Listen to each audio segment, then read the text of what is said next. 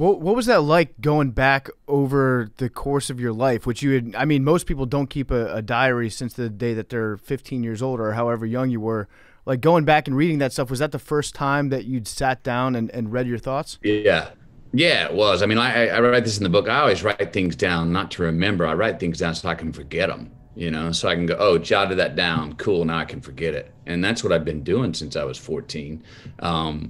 But I'll mind you, the early stuff at 14, I'm a 14-year-old kid going to my, for this reason that most people go to their diary to write about the shitty stuff, to write about, oh, Gretchen broke up with me, or, Kathy Cook won't go out with me, or this worked out, or I got to second base last night, or some kind of thing like that. And then in my early 20s, I had a time where I was kind of rolling, catching a lot of green lights. I was in college. My relationships were good, man. I was making a little money, had a little money in my pocket. And I said, you know what, McConaughey, go write in your diary now while you're rolling. Go dissect this success you're having right now, because you may get in a rut again, which I did, which we all do. And you can go back and look at, what was I doing when I was rolling? Who was I hanging out with? Where was I going? What was I eating? What was I drinking? How was I seeing the world? So that was something that I was happy I've done through my life, is try to write things down when things are going well, because another rut's always coming.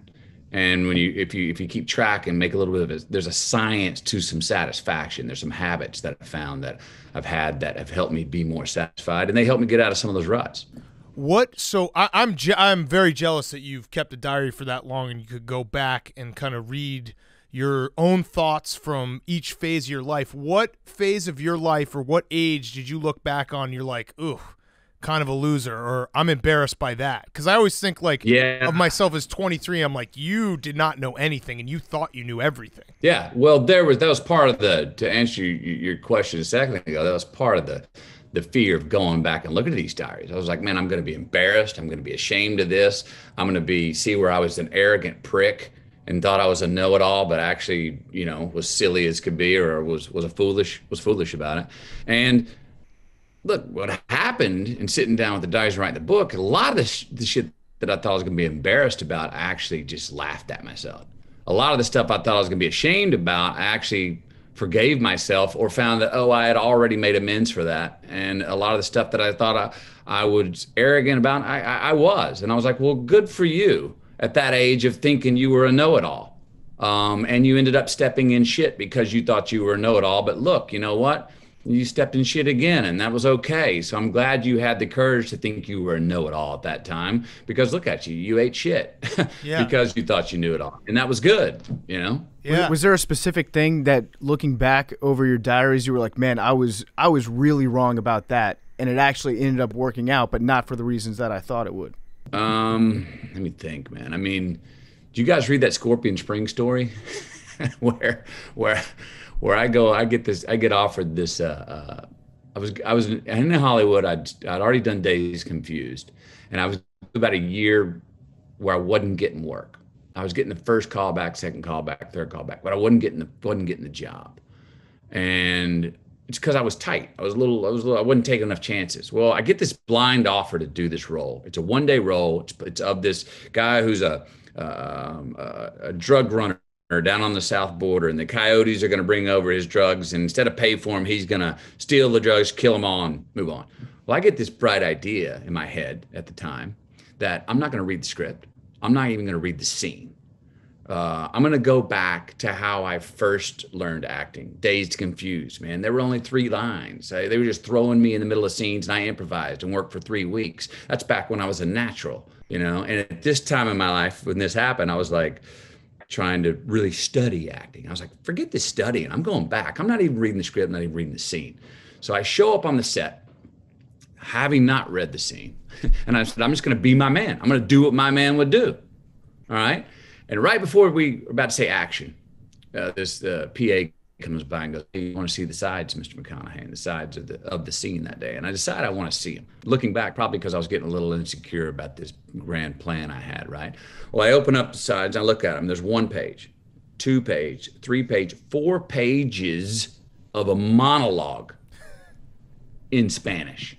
And I'm like, oh shit, man. And I felt this bead of sweat come up on the back of my neck. And I'm like, can I get 12 minutes? And I don't know why I said 12 minutes. I remember in my mind at the time, I thought 12 minutes would be like not enough time to inconvenience the crew, but enough time for me to go learn 4 pages of a monologue in Spanish because, hey, I took Spanish one semester in the 11th grade. Yeah, great. Well, guess what? I did not, it was not enough time to learn it in Spanish. I've never seen that movie. I went back and did the take and was fucking embarrassed about that, man. It was uncomfortable. I was stressed. I felt horrible about it. And that moment is when I said, okay, bullshit. From now on, I'm going to over prepare. I'm going to out prepare people. I'm going to come in so prepared for scenes that you can call an audible, put a blindfold on me, wherever you want to drop me off in the world, press record, I'll be my man. And that embarrassing moment is what made me really understand that, hey, you got to prepare to be free. You got to do the early work so you can play on the day. By the way, you told a great story in your memoir about your brother Pat, who was adopted, and your parents said every year, like, let's, go see your adopted, your birth parents. And he said, no. Yeah. And then when he was 19, he's like, all right, let's go do it.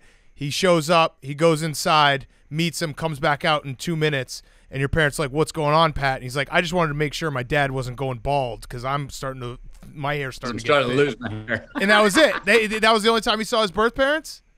That's it. That's cool. Never want to see him again. All right, that's cool. That was cool. That's cool. That's really cool. One of the coolest things that you wrote in this book was a story about when you traded in your truck. You thought you had all the answers at that point. Yeah. You realized very quickly that you didn't. I actually think that story, it's a nice allegory, not just in sports but in life. But if you want to kind of give the background of what you learned from that, I think that's really interesting. Yeah. So this is a good topic on cool too, on what's cool and what's not cool.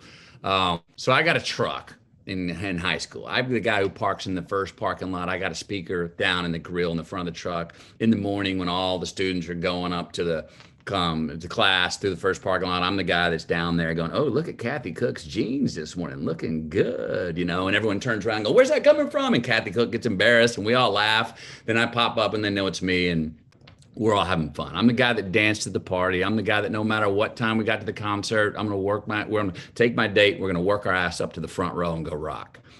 Well, I'm driving down the road one day in my truck and I go by this Nissan dealership and I see this candy red 300ZX sports car. I said, I just got to pull in there, man, and have a look at that. Well, it was hot shit. And then the guy was really motivated to sell it. And I never had a sports car. And on the spot, I traded him in my truck for that red 300ZX. Cut to the next day. I'm not parking in the first parking lot. I park in the third parking lot. So, nobody opened the doors and dent my candy 300ZX, man.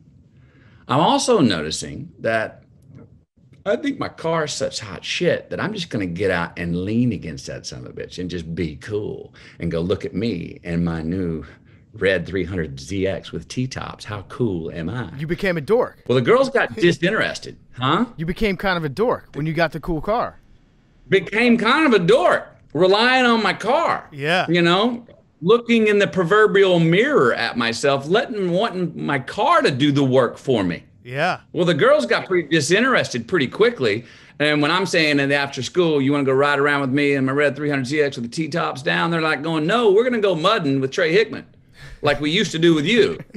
Well, after about a month and a half, things dry up for me, man. The chicks are not digging me and my red sports car that I'm leaning against in the third parking lot. And I realized, dude, you coup de grace yourself. You outfoxed yourself. This fucking red sports car is just it's blue balling you, man. You got to get rid of this son of a bitch. So I went down and traded it back in for my truck, drove my truck back to school the next day, parked in that first parking lot, got on my megaphone, started chasing and being the fun guy again, engaged, and I was back in with the girls. That fucking red sports car almost screwed me for a while, man. I love it. But that was one of those deals. I was trying too hard. I wasn't working. I wasn't hustling. I quit hustling. Mm-hmm. Yeah. And I got the red sports car. I thought I could do the work. I think it's a great story. It reminds me of what we talked about on this show with Ryan Fitzpatrick and the Dolphins. You could put Tua in right now. He's your sports car. But Ryan Fitzpatrick's fun. He's a truck. He's good. You never know what you're going to get with him. Don't take Ryan Fitzpatrick away from us just yet. run him until he's got 300,000 miles on him, then go get that sports car out. Right.